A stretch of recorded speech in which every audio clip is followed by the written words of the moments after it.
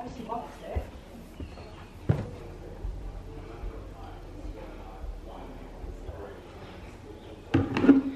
Good morning, good evening, and good afternoon, everyone. So this is episode 5, I believe.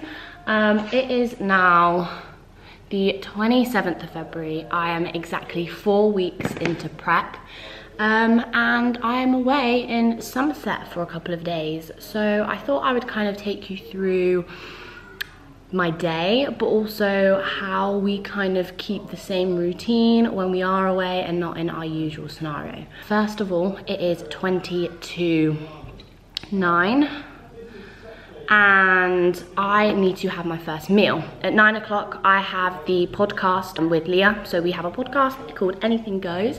If you aren't already, you best be watching it or listening to it because it's available on YouTube and Spotify. I'm gonna make my food. It's slightly changed, I think, from the last video. I don't think I did a full day of eating though in the last video anyway. So my food has lowered and my cardio is at 40 minutes per day now.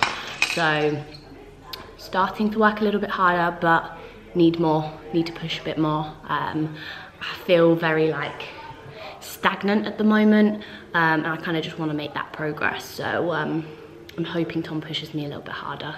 And I've had a few stresses on. I've had a few things going on in the last couple of days where it's not been ideal. It's really not been ideal. But we keep going, So yeah, I'm gonna make my first meal. So Reese actually has this garlic oil, which is like 1 cal spray. And usually I use this one. But this has a lot better flavour. And I think, where did you get this from? Amazon? I think so. Yeah. So I think I'm going to use this today. For my first meal, 2 eggs and 100 millilitres of egg whites. So I'm going to fry that into 1 massive egg. Yeah, not bad at all. In relation to today,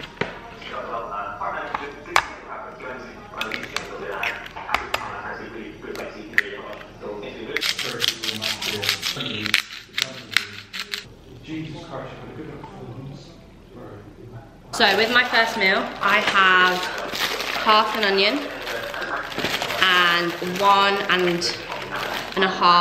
1 small little baby mushroom and a handful of spinach.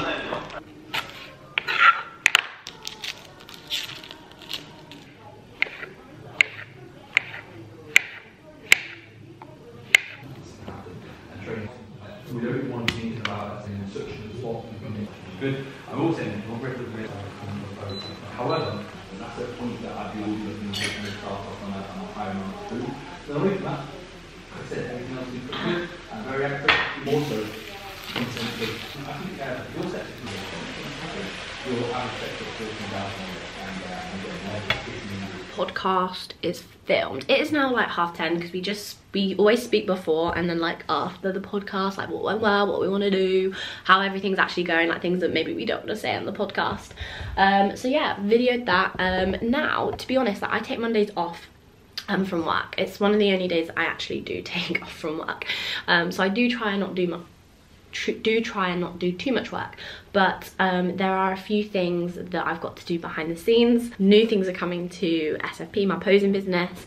I'm really excited to kind of just like launch it, but it's going to take a couple of months to do, but I've got a few kind of tasks that I need to do for it, ready for the launch, and everything like that. So I'm going to do some like laptop kind of work. I think we're going to train at Sup's gym, which will be good. So I'm going to go on another walk as well, but that's literally all I'm going to get up to up until we train. Okay, so it's midday and I've just done some work, set some new posing clients up with their Google Sheets, and just did some admin work and stuff like that for a couple of hours upstairs with Reese. And now I am going to quickly get ready for the gym. And to be honest with you, like, this is something that I think people question on if you are going to be sweating and training. Why do you straighten your hair or put makeup on for the gym? To be honest with you, I think for me it's more so like I go to the gym every day, and sometimes, don't get me wrong, I won't get ready for the gym, but I like feeling and looking good. Even when I do train, like I like feeling confident, and I feel my most confident when I do straighten my hair or curl it, or at least not after wash day, because after wash day it goes like really like puffy and frizzy.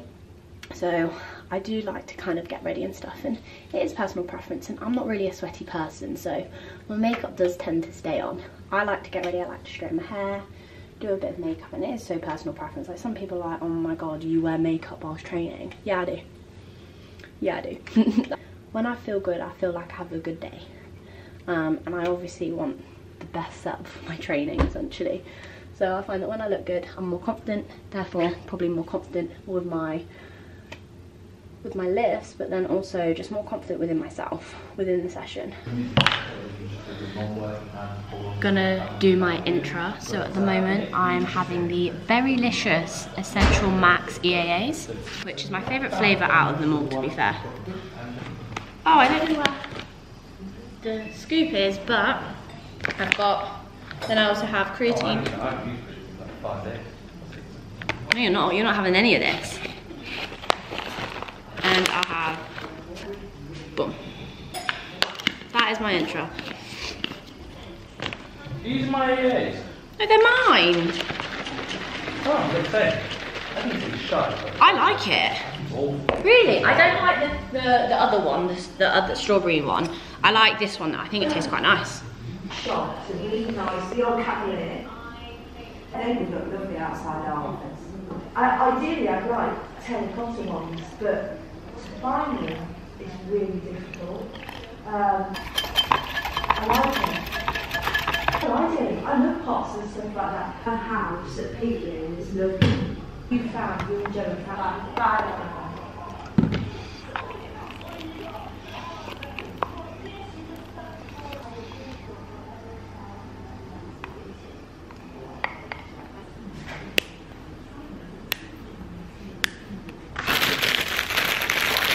Up there.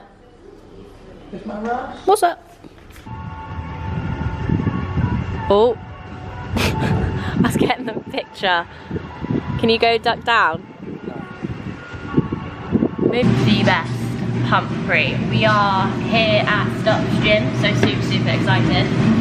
I don't currently have a shape cup, so we're just going to dry scoop it.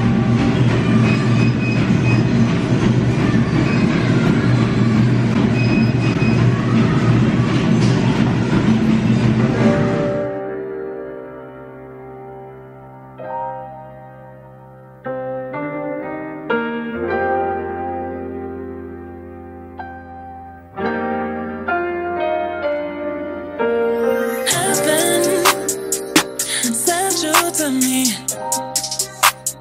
I'm just hoping I don't beat history. Boy, I'm trying to reach mama on Sunday, to make a lot of love on Monday. Never need no one else, babe, 'cause I'll be switching in positions for you. Getting in the kitchen. I'm gonna need a lift, they say I'm coming through.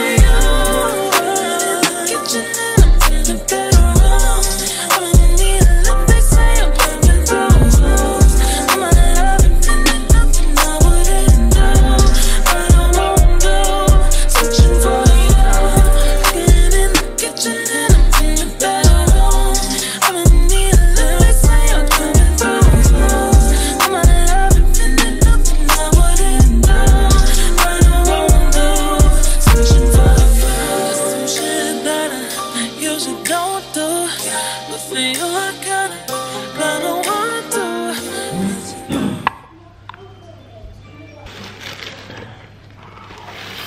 Have a shield.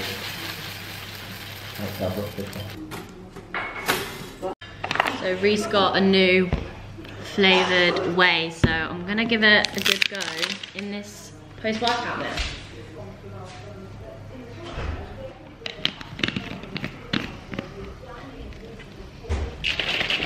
Bitches! I don't know why I did that. It is 8 o'clock. And we are in the middle of choosing a film, because we're watching a film all together, me, Reese, his mum and his mum's partner, because we are chilling here in the evening. I thought it'd be nice to kind of have a family thing. I'm in the middle of cooking my food, which is going to be rice chicken, which is your basic bodybuilder kind of food, but I've got 2 more meals left. Now, as you guys know, evenings I do try and relax because I'm so busy during the day, even though it was my day off. It's been a tough day. I think I'm coming on my period, so I'm very emotional. Kind of had like a really kind of just like low day with self-confidence and just like how I'm feeling overall. And I've got to check in with Tom tomorrow, which is just not ideal because I know that my weight's going to go up because I'm on my period. I feel bloated, my lower back is in bits. I just feel like my uterus is about to explode, even though I'm not on my period yet, but I can feel it coming because I'm due on as well.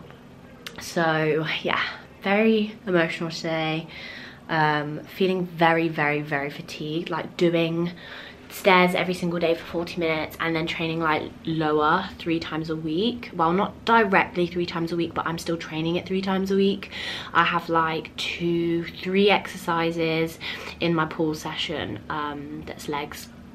They are feeling very heavy, very fatigued, like they can't recover. Like I feel like if I don't actually think about standing and keep my knees straight, I could just cock over, that they feel that kind of fatigued.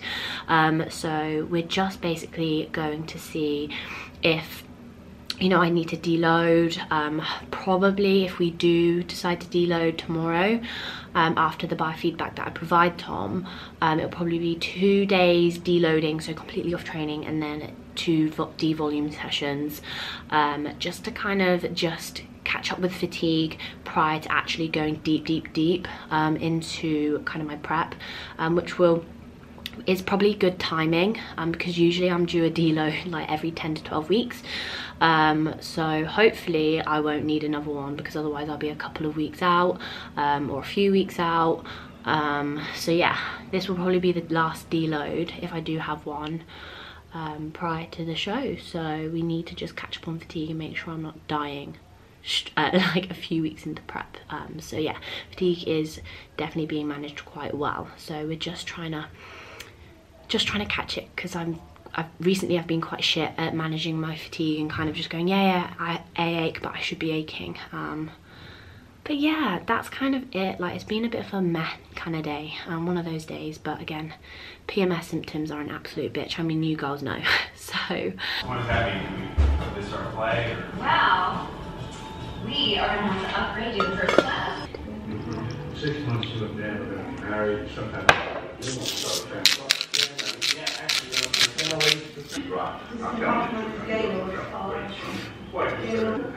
Yeah. You know, I've been doing it for weeks. final meal. We watched Meet the Fockers, and now we're watching, what is it called again? Peaky Blinders. So I'm gonna make my final meal, which is Greek yogurt with some frozen fruit and chocolate and whey. So really nice. Chocolate, yeah? Dark chocolate. Not just like Oreos or anything. Oh yeah, Reese, Oreos, Cadbury, caramel. If it fits your macros. I saw you having an advent calendar all the time in December. Pardon? I saw you having your advent calendar every day in December. We didn't have an advent calendar. We just had chocolate on a tree in December. So you fucked that up. Okay, so we've got some Lidl's own zero fat Greek yogurt, and I'm gonna have 250 grams worth of this. I'm gonna have my cereal milk whey. 15 grams of whey. So those are my protein sources. 20 grams of granola on a training day, which is lovely. I love a bit of granola. And then 50 grams of blueberries. And then 2 blocks of dark chocolate. Not focused. Show them your abs. Go on. Oh, you're so lucky it's black. Oh, okay, so it's been a long day. That is it for today, guys. Hope you have enjoyed the video. 4 weeks into prep exactly today, which is super exciting. And curious to see what happens in tomorrow's check-in, which is exciting.